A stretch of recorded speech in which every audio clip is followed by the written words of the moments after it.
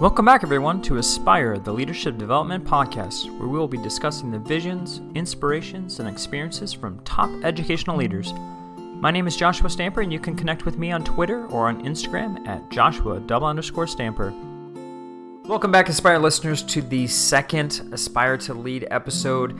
I'm so excited to have another contributing author, and I'll be honest, when I was putting together the book, I asked a lot of authors about different topics and just really gave them the option of choosing one. And for this author, I really was specific about, hey, I really want to talk about empathy.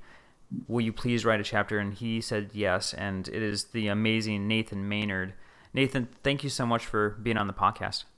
Thank you so much for having me, Josh. So if you don't know Nathan, he co-wrote an amazing book, Hacking Discipline, and he has not only been on the Aspire podcast multiple times, but we had the opportunity to have him at our school to speak to our staff on a lot of different topics on restorative practices, social emotional learning, and I think most important, mindfulness. And as we all know, this last couple of years have been pretty trying, and I can't tell you the impact Nathan had on our staff. It was tremendous, and the exact message that we needed. And Nathan, I don't know, man, if you realize, but you were just absolutely amazing with our staff, and they're still talking about the sessions that we had. So thank you so much for being a huge resource last year. Of course. Yeah, I really appreciate you all having me on. I know it's been a trying year for everyone too last year. Yeah. Let's talk about a little bit about yourself, because I know the listeners probably have heard you before, but just in case they haven't listened to those prior episodes on the Aspire podcast, which they really should do, because we dove into restorative practices and social emotional learning in those episodes. But will you just share a little bit about yourself and what you're doing right now? Yeah, for sure. So I got started, my background, I studied behavioral neuroscience, and I got trained in restorative practices actually in 2008 timeframe, and I've been doing it ever since. It's been a huge passion of mine. I remember the first couple of times I did a restorative mediation, just sort of the way it made me feel, where you're just really empowering someone else and really diving into sort of the topic we're going to talk about is this empathy component. And then from there, I fell in love with the practices. And I did, I worked 8 years in the juvenile justice field as a youth worker. I worked in a residential treatment care center. I really enjoyed it. Really enjoyed working with that population, their families, and growing from that experience. From there, I went into education. I did that for just a little under 4 years. Then my last position, I was down in Indianapolis, Indiana, where I'm currently at now. And I was a school administrator, and it was just an amazing experience. I've had a lot of experience with implementation of restorative practices and supporting as a practitioner, as someone that's been, believes in the field and have done it. And so that's really what I do full time now is I train staff. I do different sort of skill building training. I do implementation training. I partner with, amazing minds out there that are really good with systems work, equity work, and how to blend everything together, because we don't want to really look at some of these practices as siloed initiatives. And that's really what I'm doing full time now. And it's a huge blessing. It is a blessing, man, for not only for yourself, but for those who you're impacting. I know your message is so strong, and that really came through in this contribution. And I really want to dive into that, because I didn't really have a favorite chapter, but this was one that I was extremely passionate about. As you know, I'm one that also speaks about trauma-informed practices and with my own family and our foster children. What an impact it's been, not only as an educator but as a father. Reading your contribution was moving, man. It was really powerful. So your chapter was 2 choices of empathy, and I would love to dive into your mindset when you're writing this, and why do you think empathy is so important? I think empathy is that not just term, but sort of situation, the experience we have that we can really embrace one another on a deeper level with. I think a lot of times when we're trying to connect with someone, we try to connect in different ways. If I'm talking to a student and they mention Minecraft, and then maybe I mention how, hey, I have a 6-year-old son, he plays Minecraft too, and I try to connect through this. And sometimes that works, but other times it becomes superficial or sort of tokenizing that relationship. When you dive into empathy, you truly start to get to understand the other person without your perspectives, your privilege, whatever you're bringing into that relationship. So it really checks us into making sure that we're, bringing our true self to it and just really respecting the other person on a deeper level. And the more that we look at this empathy, the more that we can really build our systems of learning around these empathy components. In the book, we talked a lot about discipline, that teaching tool, how to use this through empathy. And just empathy is just such a powerful way for us just to not just show respect to one another and connect with them, but really teach through that empathy. So what are some ways that you used empathy as a leader when you were a building principal? I think the biggest thing that I've done with empathy is probably just understanding that when a situation occurs, that I'm not going to assume I know everything and assume that I know what's taking place or what may be going on. I take a step back and I just use really good listening. I show that I respect the other person. I want to understand where they're coming from. And then from there, that's where I do the work. That's where I decide, what avenue to go down, where I should go. So many times as a leader, we're trying to make really quick decisions.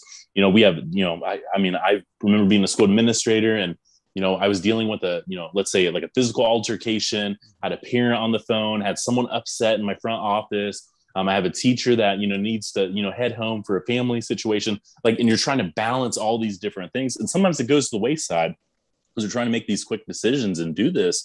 But when we take a step back and come up with these strategies to still develop and understand the empathy of who we're communicating at that time, and, just Josh, sort of what I was talking to your staff about, being really intentional with our practices and what we're about, the more that we're intentional and saying like empathy matters, empathy is what we connect around, empathy is where, we're going to learn the best from, then we become really strategic with how we learn this empathy. So as a leader, the biggest thing that I've done for empathy is just understanding it's such a key component to all of my relationships with the staff and with everyone that I work with.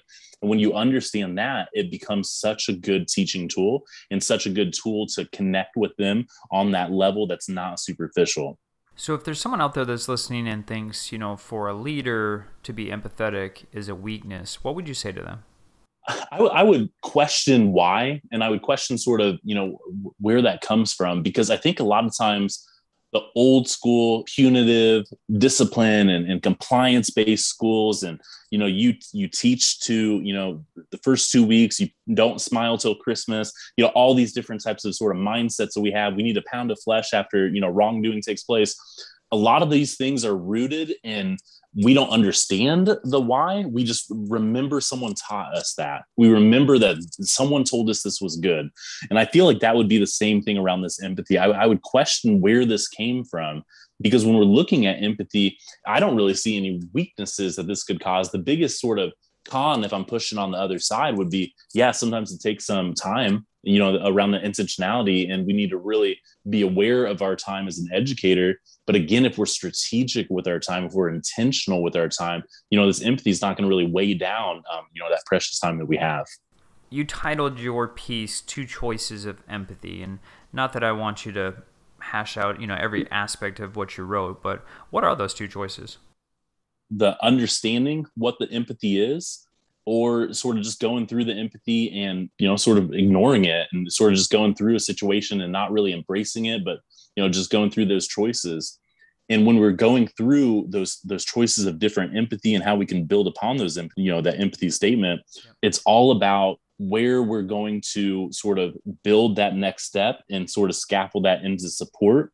I think that a lot of times, we make mistakes also. And if we don't take a chance to build that empathy, sometimes, mistakes happen, and that, we're all human. We all make mistakes, but there's a lot of vulnerability that comes from, owning those mistakes and going through those situations. And I think, again, it goes to some of the sort of fixed mindsets around some of the older, mindsets around discipline and situations. As a leader, we need to take a step back and also understand that when situations do occur, it doesn't show weakness. It shows really true social emotional learning.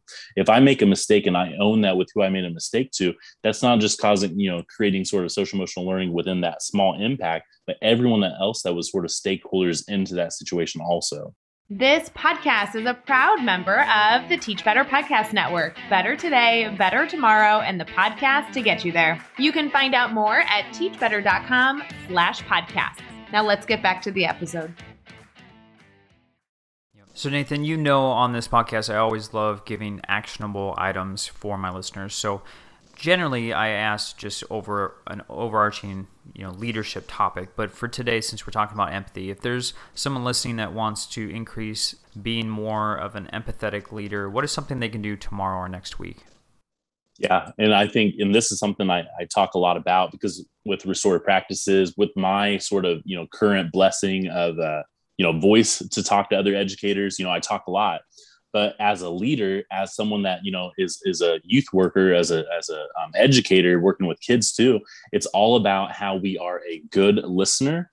We talk less, ask more questions. We're okay with silence. We're okay with pauses. We show that we're a safe person. I've had plenty of situations before that someone's been upset at me and have using, choice words, and in situations have escalated. But those type of situations are the most testing and the most tolling on us too at the same time. But we need to show that we're a safe person and that we're a good listener, and that we can really build this up as, I care about you. I want to get to know this situation, and not just jumping through the hoops, because everyone can see that. So being really aware that we're in this to learn from the other person. So just intentionality around all of those things.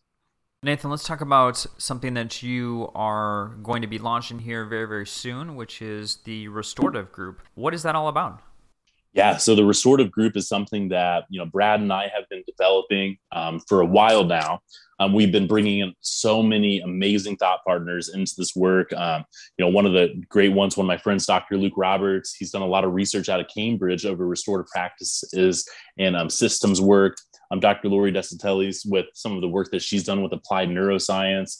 Liz Barajas, Belinda George, we talked to her today, bringing in all these great minds to come about and really develop programs that's going to stick with schools and not just sort of fall off after a couple years of implementation. Right. So we're trying to be really intentional around what this restorative practices looks like. It's not just the disciplines practices. It's not just a relationship-based approach. It's the way we really dive into the pedagogy of our schools and what it's about. We've had some really good data over the last 3 years when we've been sort of working through this model and developing this with different school districts around the United States. And we're really up to scaling this up to really support the schools. We don't want to be a one and done sort of training, the sort of spray and pray model, hoping, certain situations stick. We want to come into, districts and schools and partner with them to really grow the capacity within the building to be restorative, focus on equity as the number one component there, social emotional learning as the priority, trauma-informed care, using those applied neuroscience techniques, and developing such a great model that it's not just beneficial for the students and the educators, but it's easy to do. Because there's always this, Josh, being a school administrator, there's this dream world, right? I do conflict resolution and it takes, 30 minutes and it's perfect and it goes excellent every single time. And every single one of my classrooms does amazing community building circles and conflict resolution circles. But then there's the reality of things, right? And it's like, hey, it's stressful. The kid just flipped over a desk. We just had 2 fights today. We have a parent upset. And that's what our program's about. It's the reality, because everyone that's part of the restorative group has been educators or are still currently educators that help develop this program. So it's really focused on what teachers can actually do in the situation that's not going to really bear them out of what they're there for, which is building those relationships and to teach. Nathan, that's amazing. I'm so excited for you in this project. So for those who are listening, the restorative group putting together with a amazing team. I'm just so excited to see what comes of that group. So Nathan, how can our listeners connect with you on social media? Yeah, so I would say the number one way is probably through Twitter. So @InMaynardEDU. I'm also on Facebook. I got a Facebook group, and the Facebook group is called Hacking School Discipline. That's the book that Brad and I wrote. And those are the 2 main ways that we have to connect. We will be launching our restorativegroup.org website within the end of September. But if anyone's interested in it before then, feel free to reach out to me on those other channels. Wonderful. Make sure you're connecting with Nathan and Brad. They are doing amazing work. Of course, check out their book too. If you are looking for a link, it'll be in the show notes. Nathan, it's always an honor to talk with you, but even more so to have you a part of the Aspire to Lead book. So thank you so much for contributing. I know it's going to bring a lot of value to aspiring leaders. Yeah, and thank you for letting me do that, Josh. I was really humbled that you asked me for that.